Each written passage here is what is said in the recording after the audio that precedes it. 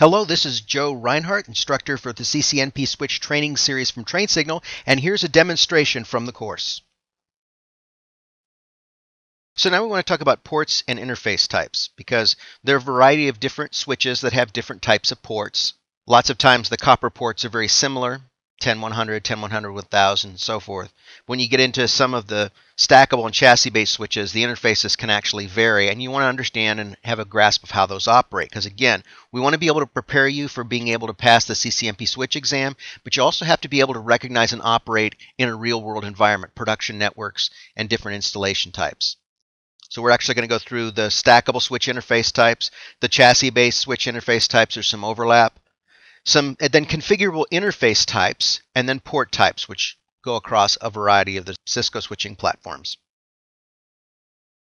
First, we just want to look a little bit at stackable switch interface types, and you see pictured here several different models of what are called the stackable switches. There's obviously 10100, 1000 LAN interfaces, and I should say there are 10100 LAN interfaces and 10100, 1000 LAN interfaces because some models are different. They have the auto MDIX crossover.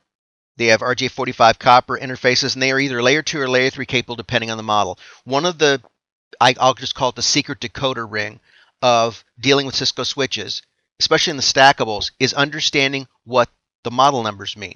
If you see a 2 as a leading character, it's a layer 2 switch, 2920, 2950, 2960, and so forth. If you see a 3, 3560, 3750, 3550, it means it's a layer 3 switch. So that's an easy way to just understand right off the bat what kind of switch you're dealing with. So pictured to the left are 3 of the different stackable switch type models, the 2960, the 3560, and the 3750. And as you can see, pictured to the right on all of these are small slots, and those are called Sfp slots, small form factor pluggable, which is just basically a small module that's able to plug into there with a variety of different optics and termination points. So there are a couple different types. There's what's sometimes referred to as a copper SFP, which essentially just allows you to be able to use, for instance, a gigabit type of connection in one of these SFP slots. And you can see I've detailed the part numbers here. GLCT means T for twisted pair, is copper.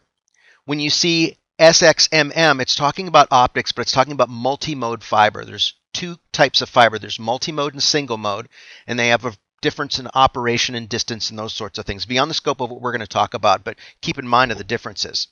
So there's long haul single mode fiber, and then there's single mode fiber. Again, it has to do with distances. It has to do with the strength of the laser and the type of light and those sorts of things. And there are all sorts of other types and media available for the SFP modules. For instance, I talked about the twin-ax type of connection. Those are also available as well. So stackable switch interface types.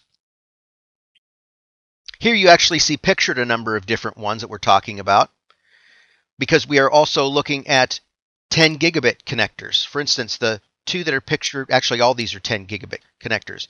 You had the X2, which is the model for the 3560E series, tend to be wider. They don't look like the SFPs at all.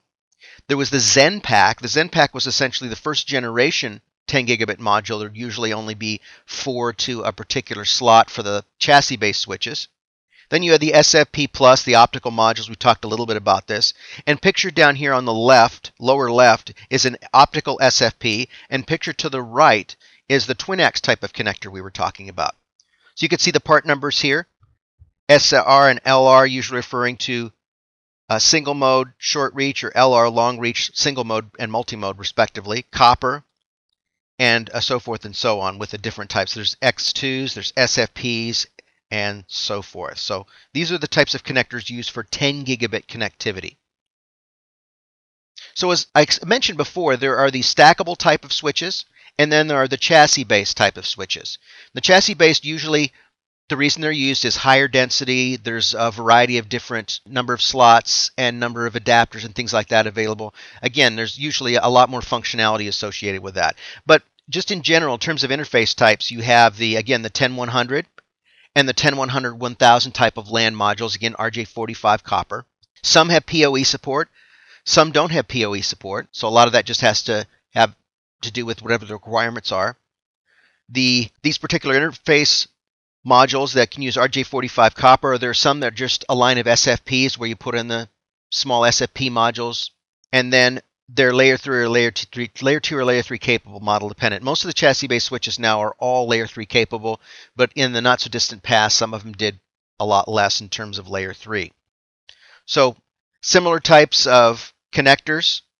You have your different multi-mode, single mode, long haul, SFP type of connectors, SFP plus. So here's what I mentioned about the overlap, that some of the modules that you can use in the stackables and the modules that you can use in terms of the SFPs in the chassis-based switches are going to be identical. 10 gigabit connectors, you notice they look exactly the same because they are. The X2, again, this is more of the stackable type of switches, but you have the others, the SFP plus, copper, the twin axe, and so forth. But these are just some different part numbers that you want to be familiar with. And again, there's a lot of similarity and crossover between the stackable and the chassis base when it comes to the modules like these. Thanks for watching. For more information regarding our training, please visit www.trainsignal.com.